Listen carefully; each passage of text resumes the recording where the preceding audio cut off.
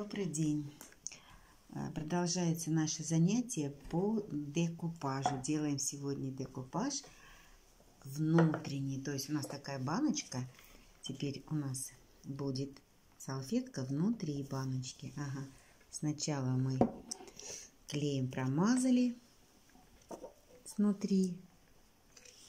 Затем мы берем салфеточку и помещаем внутрь нашей баночки аккуратненько руками и проклеиваем внутри. То есть у нас теперь усложняется наша работа.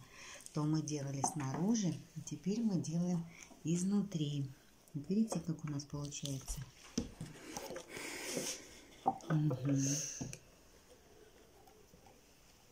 Тоже мы работаем с клеем, салфетками.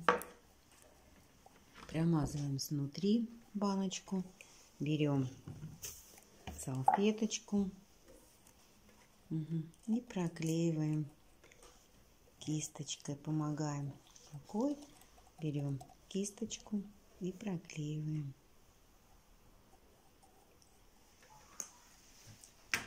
Декупаж с внутренней стороны. Вот так у нас работают дети на занятии по декоративно-прикладному творчеству. Всем приятного просмотра, а мы продолжаем дальше нашу работу.